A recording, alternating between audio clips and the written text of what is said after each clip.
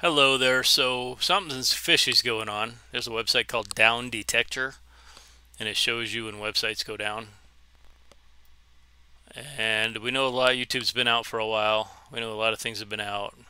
YouTube said it was out at 5:41 in the morning on 11/12.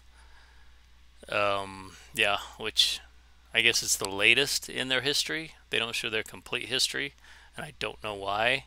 7:35 was Eastern time was when most things went out last night. And thankfully, I caught a video, or I captured a video that shows all that. So while we talk about this, I'm just going to let this play a little bit. Oh, not there.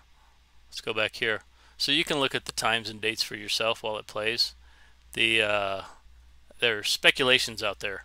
Some people wonder there's YouTube at 7:14 p.m., Google Play, and we're talking heavy hitters: T-Mobile, AT&T, Cox, Discord, Roku, Cloudflare, Google Drive. So they all went down, and there's speculation that they released an AI, which is kind of creepy and kind of who knows.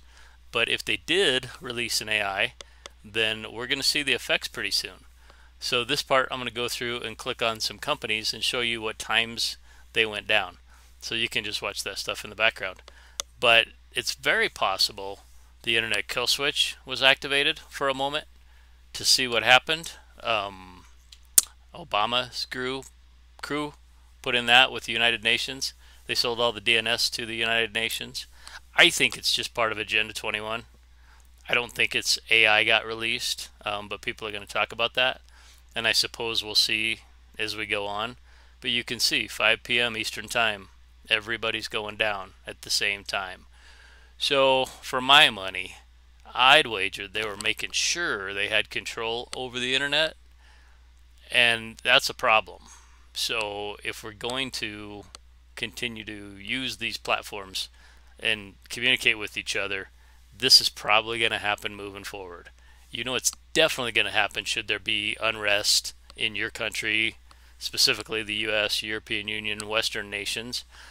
Let's say there's unrest and we all need to communicate with each other. They'll absolutely shut this off. So I'm not chalking it up to an AI. I have seen no evidence of that yet. If I do find evidence, pardon me, if I do find evidence of that, I'll absolutely share it.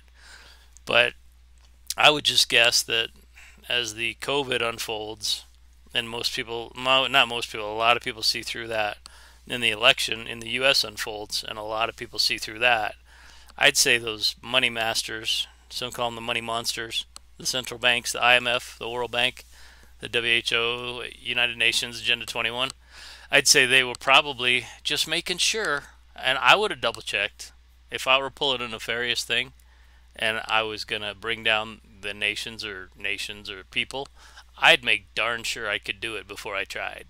So that's kind of where I'm at on this. I'd like to hear your comments. I'm going to save a copy of this and repost it on the main channel once they let me out of jail, which I think is Friday now. It was supposed to be Thursday.